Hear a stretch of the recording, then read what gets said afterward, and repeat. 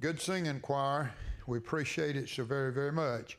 I want you, if you will, please, to turn with me to Proverbs chapter number 29. Proverbs chapter number 29 on page 693. 693 in the old Schofield Bible. Proverbs chapter 29 and verse number 1. He that being often reproved hardeneth his neck shall suddenly be destroyed, and that without remedy. When the righteous are in authority, the people rejoice. But when the wicked beareth rule, the people mourn. There's a lot of mourning going on in America today. And the reason is we have so many wicked leaders in our country. That's one reason. Now, my friend, this is the 4th of July coming up. And the 4th of July is Independence Day. And this is a day in which the United States has given it as a legal holiday, celebrating the anniversary of the adoption of the Declaration of Independence in 1776. I was watching a program this last night, I believe, and there were people on the beach and they were interviewing them and they were saying, do you know the significance of 1776? They said, no, I don't know. Lying around in America, on America's beautiful beaches, free as a breeze, and don't even know about the Declaration of Independence. This document was a proclamation by the Second Continental Congress declaring the 13 American colonies politically independent from Great Britain.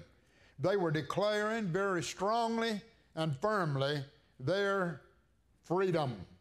Freedom is something we talked a little bit about on Memorial Day. We want to kind of continue that thought. America has grown and performed greatly in these years since 1776. There's no mistake about it. America has been and still is in many ways one of the greatest countries on earth. Now, we should not only be praying for revival in our churches, which we ought to, and in our homes, but also in our country. We need a revival in America. I see the awful hatred that is daily manifested in our country, and it just bothers me. It really bothers me to see how America is so filled with ungodliness and hatred, and that is satanically inspired. You know that. This is satanically inspired. I'm disappointed in our political leaders. Both Republicans and Democrats are full of hatred, revenge, and malice. These parties are, in my opinion, think more of their agendas than they do the American people. They have no fear of God. Now, my friend, we have failed in our schools. As I've said many times, we have failed in our schools and in our universities to teach our children the correct history. Many of our young people don't know one thing about true history. In Psalm 36, my friend, in verse number 1, the Bible talks about they have no fear of God. So we need a mighty revival, a mighty revival. Only God can send the kind of revival we need. We need to pray. We need a revival to Christ, not to mere religion. We need a revival to biblical doctrines and not to false words of religion. We need a revival to conservative political views and get rid of some of these liberal views that are being propagated throughout our land. Left-wing liberals, as you watch every day, they try to paint the fundamental Christian as the biggest danger in this country.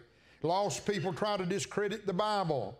And the media, the liberal media, tries to put bad light on everything that we have that's precious, even our military. I know that some time ago it was said that our military was down some back in several other administrations, but now it's beginning to pick up.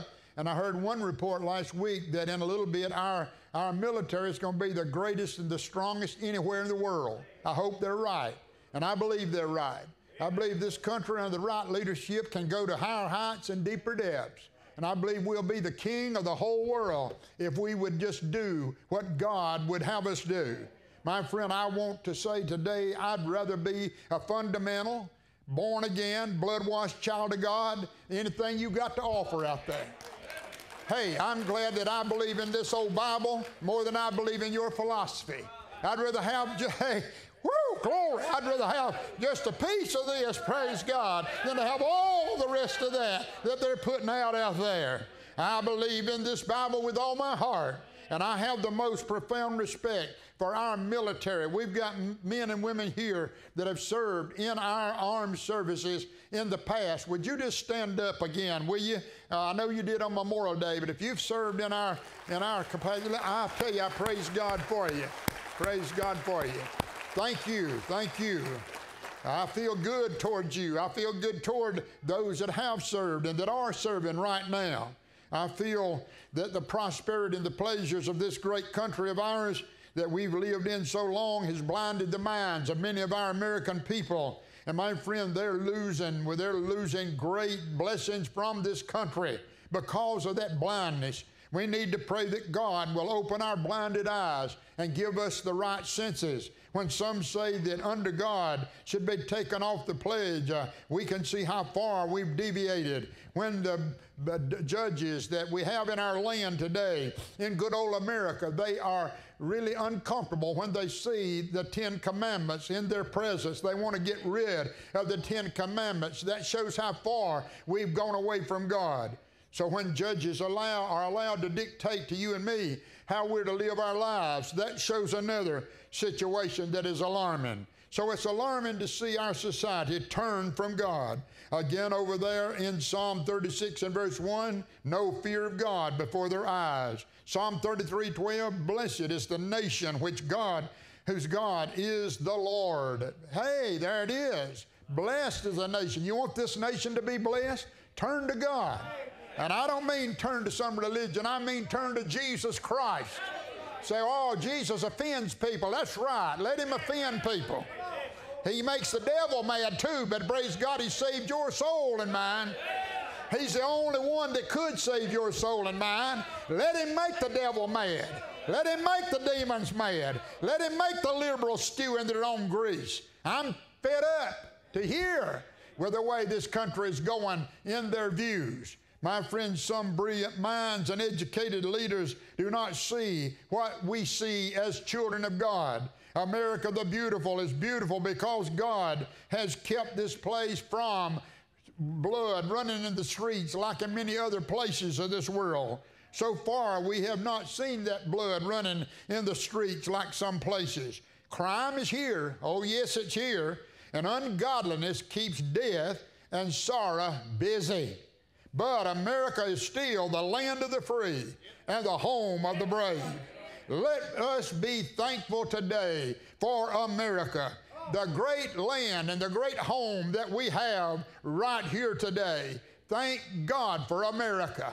It's sick, it's bad off in some ways, but it's still my home. It's still my land, and I thank God for it. Americans can go places they want to go.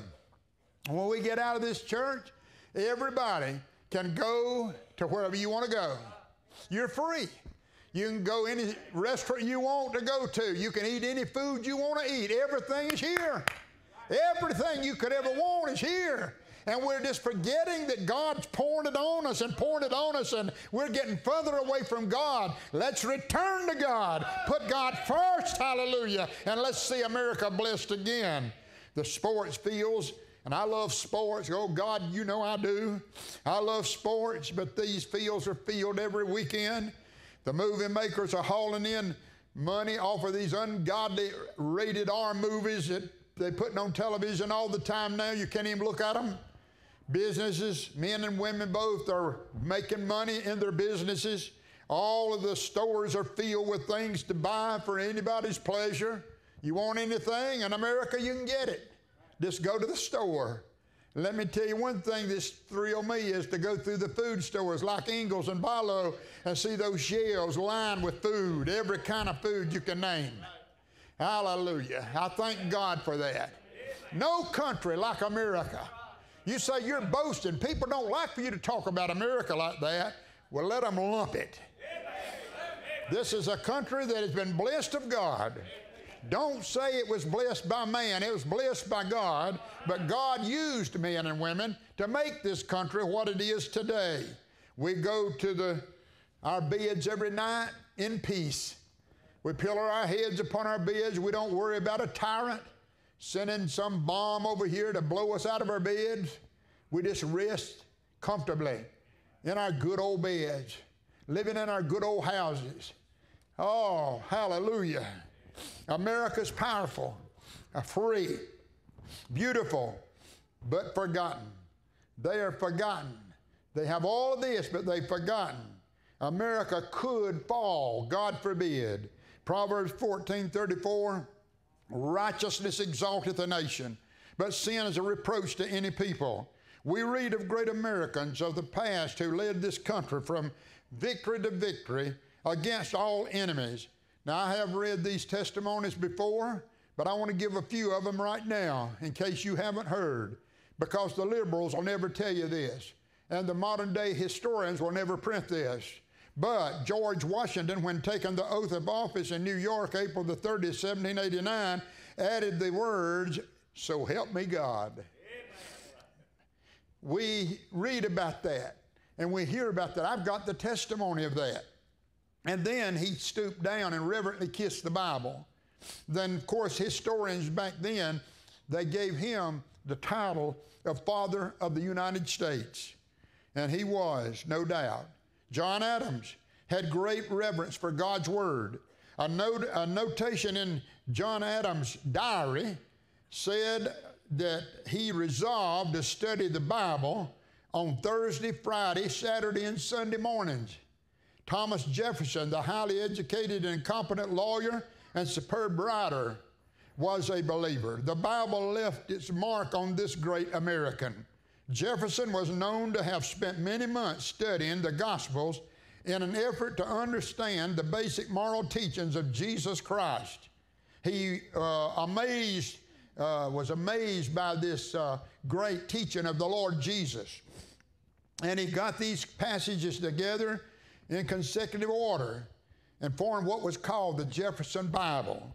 James Madison was a believer also and depended on the Bible. Over in Psalm 119, verse 24, the psalmist said, "Thy testimonies also are my delight and my counselors." John Quincy Adams was greatly influenced by the Bible.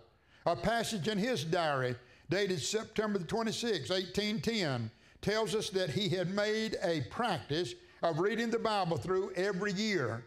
And he read the Bible for one reason, and that was because he wanted to have the wisdom of the Bible. There's wisdom in the Word of God. There are many other names that I could give, that I have in my records back there, of men that have given testimony of the Bible and how we depend on it. We better depend on it. As America grew and flourished, fought and overcame and persisted and prevailed, so God sent forth some great preachers into the land. God called people like George Whitefield and other great preachers. Churches sprang up, and people honored the Lord's Day. Evil was always around, and rejectors could always be found. But God blessed preachers and churches until religion grew and became a way of life in America. Religion, true religion.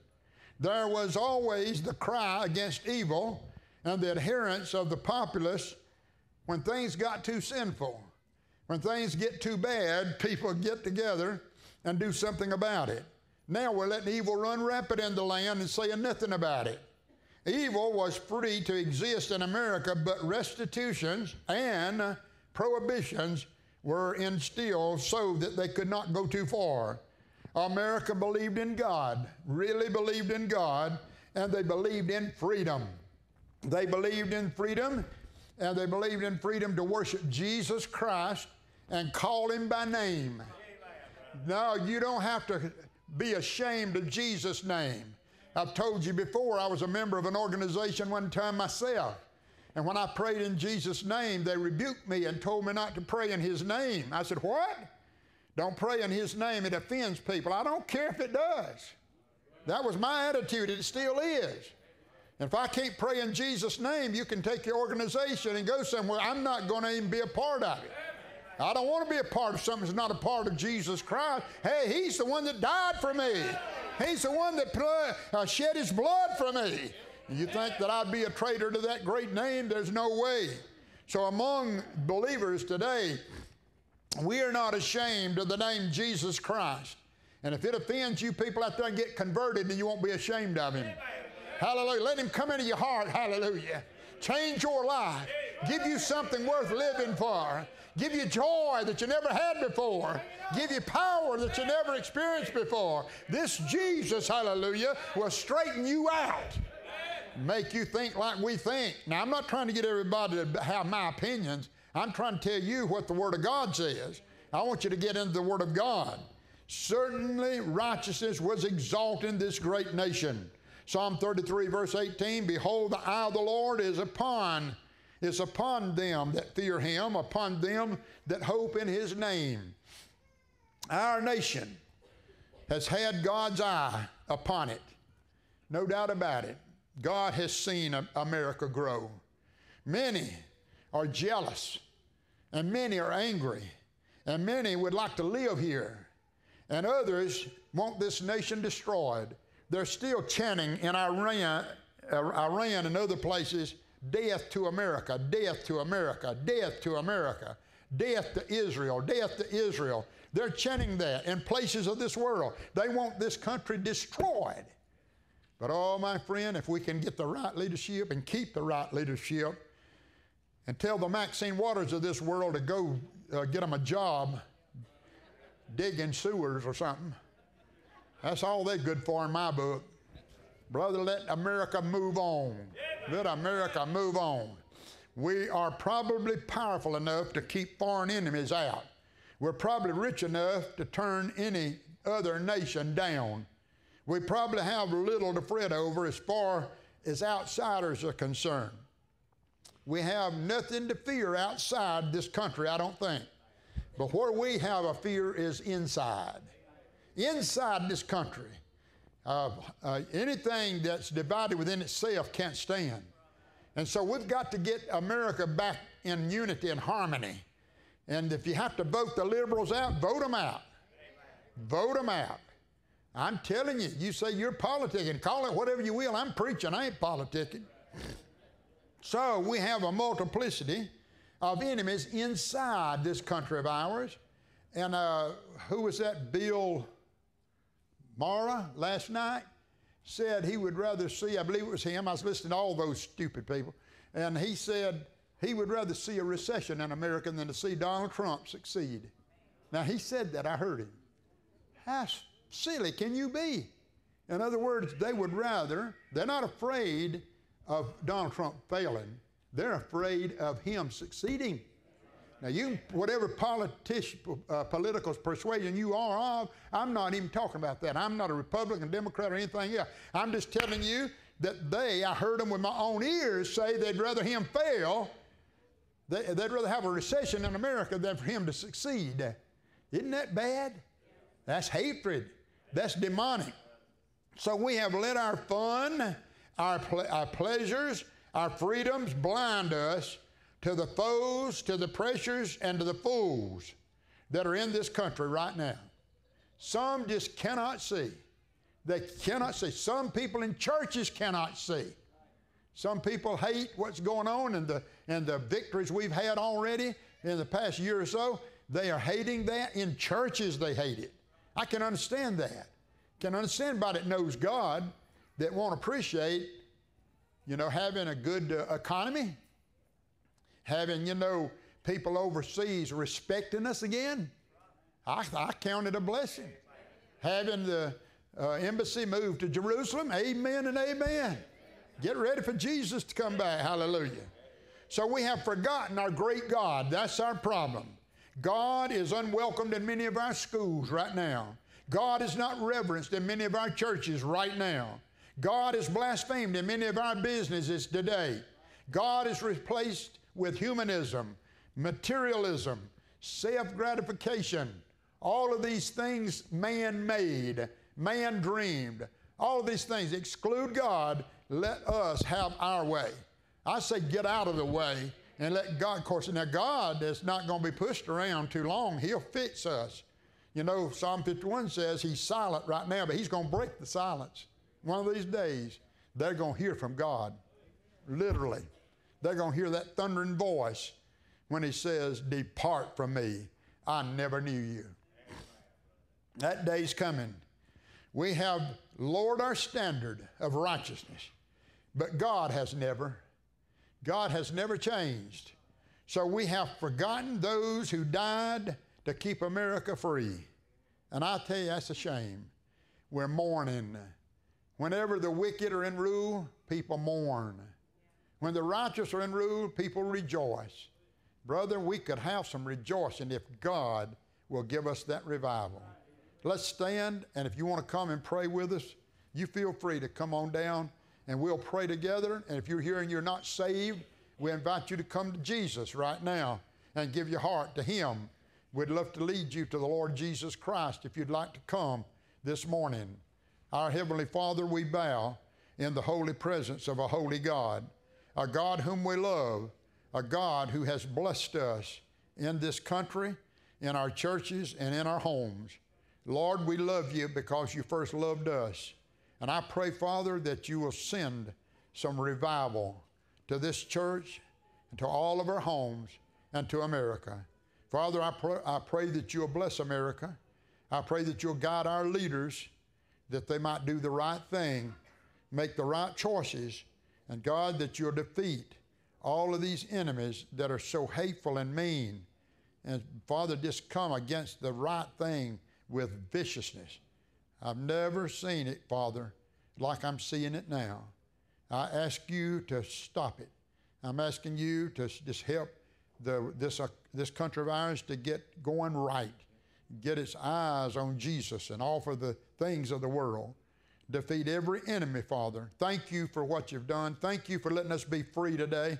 Hallelujah. Thank you for the freedom of going out of this building and going and eating whatever we want to eat, go to the place we want to go, do the things we want to do. Thank you, Father. In Jesus' holy name we pray. Amen.